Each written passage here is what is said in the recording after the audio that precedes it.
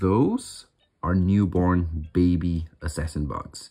2-spotted assassin bugs to be precise. This is a juvenile 2-spotted assassin bug. Over here, you can see an adult 2-spotted assassin bug. And now you can see why they call them the 2-spotted assassin bug. If we move up, there's another juvenile over there. If we move up over here, it's quite a rare sight. This is not a different species. This is also a 2-spotted assassin bug, a fresh molted one. You can see they have those 2 spots already, those 2 white spots. Very soon, they will turn into that. So why I say this is a rare sight, it's because they only stay at this color, this freshly molted color, for a couple hours. After this, in a couple hours, I'll just go out for lunch, I'll come back, and it's gonna be looking like that.